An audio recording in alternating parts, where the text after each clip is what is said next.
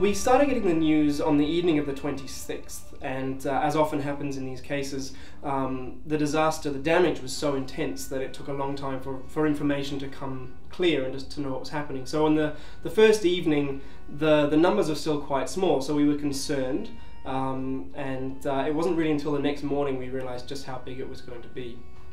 My role during the tsunami, I was based in the Melbourne office. I'm basically helping to coordinate the flow of funds that our supporters in Australia were raising and getting them out to our tsunami response projects in the field. From my side, I guess what I saw was the entire organisation sort of dropped everything and just started focusing on this one response, which was very encouraging to see. There was this sense of community. Every part of the organisation was just desperate to be involved. They were passionate, really concerned about what had happened. None of us had ever seen anything on this scale before, both in terms of the needs of the people on the ground in tsunami affected areas, but also in terms of the outpouring of generosity from the Australian public.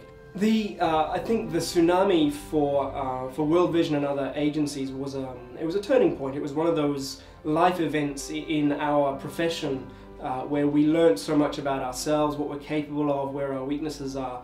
We learned so much through the tsunami. We learned about fundraising, we learned about the potential of the people to give, we learned about the need to be prepared, we learned about how we work with other organisations in the field. I mean, the United Nations and the way in which different agencies work together was transformed as a result of the tsunami. We changed the way in which we did cooperation, and we still see, nearly 10 years on from that, we see great improvements in the way in which we do our work on the ground.